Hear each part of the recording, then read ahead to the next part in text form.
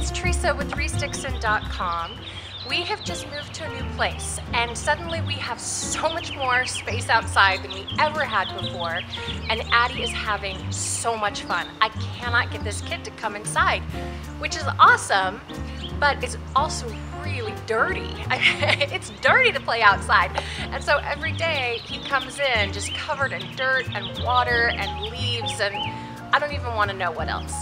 So to kind of combat all of that mess without harshing on any of the fun he's having, I've come up with this project.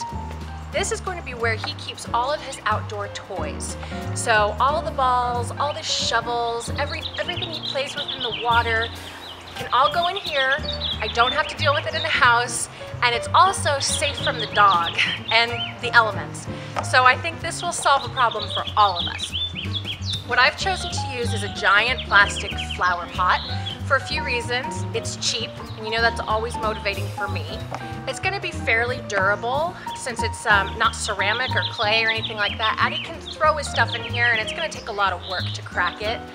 And because it's a flower pot, it already has these drainage holes in the bottom, which means that whatever he puts in here that's wet isn't going to stay wet. It'll be able to dry because the water has someplace to go. So you can always use a wash basin or even a garbage can, but I think if you drill holes in the bottom, then you'll be happier with the results you get. So after you've got your container, then you just need your spray paint. And I chose this kind here because it specifically says it bonds to plastic.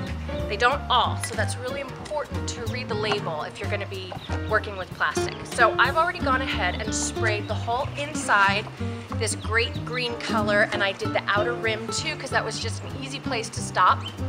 And so now it's time to spray paint the outside. So to cover up my green, I'm just going to take my drop cloth here and tuck it tightly around and then get to spraying.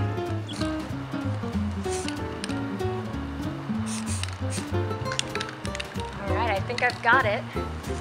So now you can always stop here, but I'm not going to miss a chance to make it even cuter and make a joke at my family as well. You'll see in a second. I'm going to take this inside and pull out my paints and have a little more fun with it.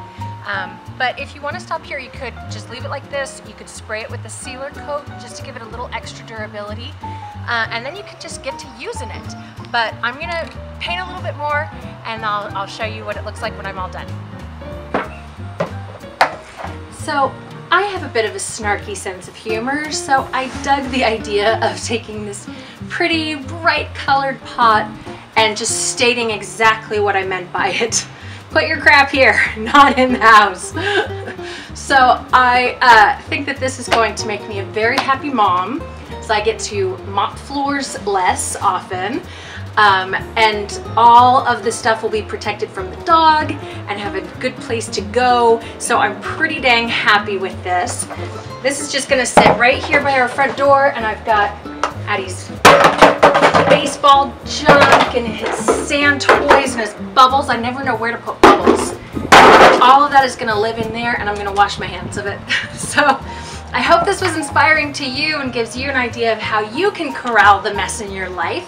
So subscribe to the channel so you don't miss any other great ideas, and follow us on the blog at ReStickson.com. We'll see you next time. Bye everybody.